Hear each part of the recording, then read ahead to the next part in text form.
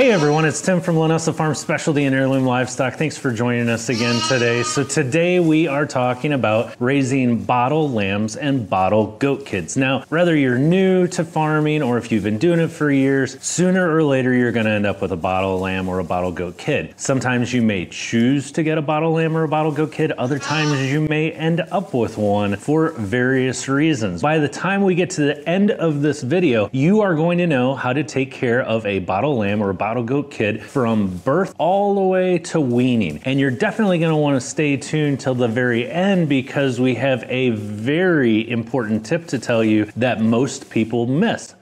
So I am in my pen today with our bottle lambs. Now, they didn't become bottle lambs because we wanted them to. They became bottle lambs because there was some problems either with their overall health and wellness during birthing or because there was a problem with mom. Our number one concern when they're first born is we want to make sure that they get that colostrum. And as we've talked about in some of our other videos, colostrum is only absorbable by the animal for a very short window of time when they are very first born. When they are very first born, they have about 24 hours to absorb that colostrum, and then the stomach starts to, we call it closing. Basically, they can no longer absorb the antibodies in the colostrum. By 48 hours, it's completely done. So it is very, very important that they get that colostrum. So if you have an animal on your farm that's born and you know what's going on, you can give them that colostrum or you can give them a colostrum supplement. Now, what if you get an animal from another farm and you don't know if they've had that colostrum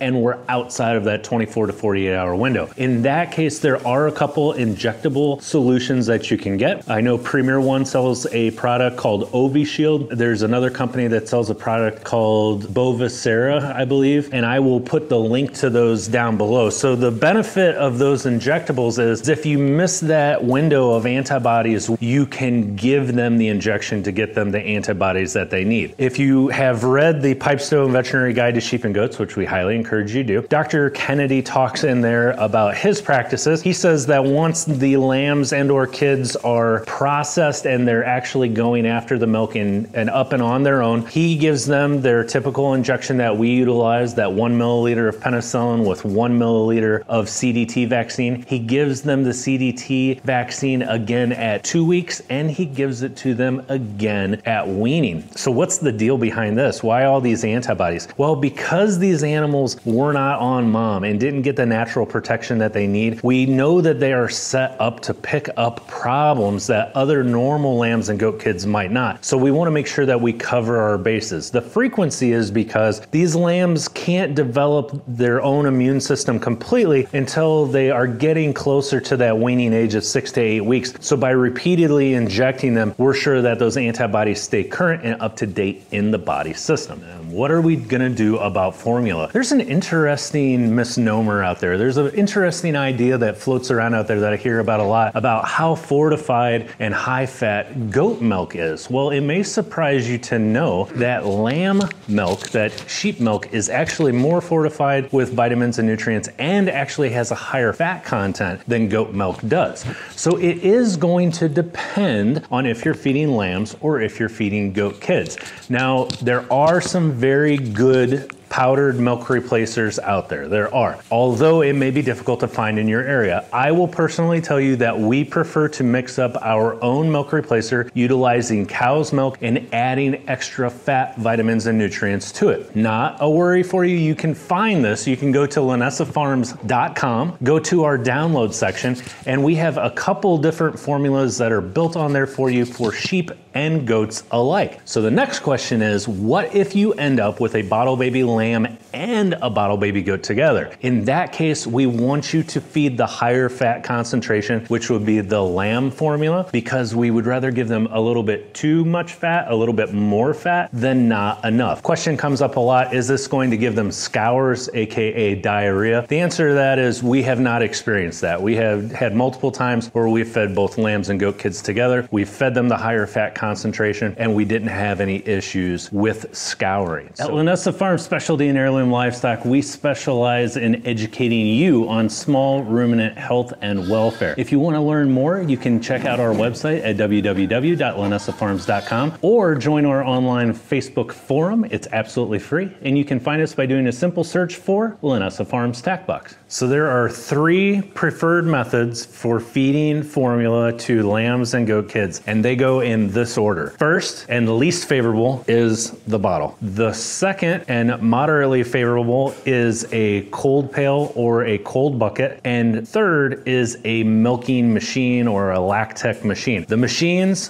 very, very expensive. This, least expensive but least healthy for them, and the reason for that is we want them to eat like they do out with mom. What do they do out with mom? Do they eat 4 times a day? No, they have little amounts of milk all throughout the day. So they're never getting a lot. They're just getting a little bit at a time, a little bit at a time, a little bit at a time. And that's a lot healthier for their rumen. That's in a perfect world, we understand. If you have to feed them with the bottle, what we like to do is utilize the Pritchard nipples. The Pritchard nipples are great. They screw right on top of a pop bottle, and they have a ball valve in there that allows the air to escape so the baby isn't sucking in a bunch of air. Now, the way that I like to feed them ideally is with them on the ground. I don't ever want to hold them upside down like a baby. If I do have to hold them, I will try to hold them or straddle them over my knee so they're at least in somewhat of a natural position. I like to make an OK sign, so I would do OK like that. I like to make an upside down OK sign like that and then tip the bottle up. That way I can cradle the animal's chin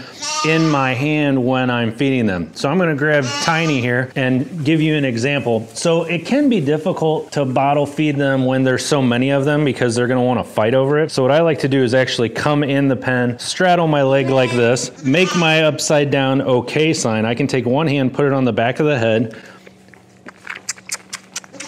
and you can see how she will just take that bottle for me. Now she's well trained. She's been doing this a little bit. As you can tell, she's a professional at it. If I were to have a baby that was choking or not getting enough, I want to go slow. I want to take a break, give them 4 to 5 seconds, let them catch their breath. Now she's all excited, but you would give them some time to let them catch their breath and then go back to it. We don't ever want to feed an animal that can't swallow. We don't ever want to feed an animal that's unconscious. We don't ever want to force it. Nice and easy. Whether she likes it or not, I give her a break every once in a while. Everybody else is excited.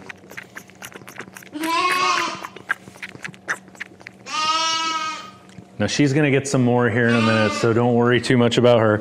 But I'm gonna put her back down, let her be with her friends. So this is a cold pail, and a cold pail is a little different. The way that this works is we're trying to mimic the way that they eat from mom. So what we do is we actually put chilled milk replacer inside of this pail. And what that cold milk does is it actually causes them to eat and they'll get a chill. When they get a chill, they'll stop. So that coldness is actually stopping them from overeating. Now, for educational purposes today, we wanted to make sure that they were doing this, and we had to pull it for video, you know, the world of video. So this is at room temperature, and they're very excited, and they're gonna wolf this down. But normally we would put the amount that they need for the day in the cold pail, and we would keep it refrigerated, keep it as cold as possible. So during warm temperatures, what you can do is you can actually freeze your milk replacer. You can make little milk replacer ice cubes, or freeze a Ziploc bag with some water in it, something that's not going to burst, and put that in here. We use cold packs and things like that. You just want to make sure you're not going to use anything that's toxic that could get into the milk and hurt them. But this is your second option. When it comes to the cold pail, you can go on Premier. You can order these through Premier. You can have them specialty made. This is a 6-hole cold pail that we have made. Premier also sells the little fence line holders for them as well. It may benefit you to get a bungee strap and wrap around to help hold that cold pail in place. This is the best thing you're going to get other than the milking machine. Milking machine, of course, is best, but that's going to set you back a couple $1,000s.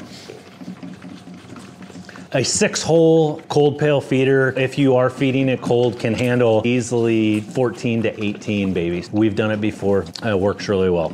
Now that last tip that I promised that I was going to tell you about, this is where a lot of people mess up. Our goal as taking care of these bottle babies is to get them to weaning as quickly and as safely as possible and prepare them to become adults and to go out with the rest of their flock or their herd and be able to adapt and do well. You have to give them enough room to run. They are not caged dogs. You can notice we have a nice long, we have a 16-foot long by 4-foot wide pen, and we're at about capacity. And you'll notice if you look here, they're eating grain. From the day that they come out here, we give them free choice grain, free choice water, and free choice hay. And the reason we do that is we want to get that rumen going as quickly as possible. Introducing the grain and introducing the hay really goes a long way to help prepare that rumen and to get that rumen going so we can wean them at 6 to 8 weeks. 6 to 8 weeks is your target date. The farther you go past 8 weeks, the higher increased incident of abomasum bloat, that's that fourth stomach on them. It can and usually will bloat if you go for too long with the bottle feeding. The grain and the hay challenges that immune system in that animal as well. So it does in fact lead to a healthier immune system. The other thing that it does again is it gets that rumen going and cooking faster. A huge mistake that you could make would be to do nothing for them but to give them a formula until it is time to wean them and then expect them to be able to go out and do what they're supposed to do. Please do not do that.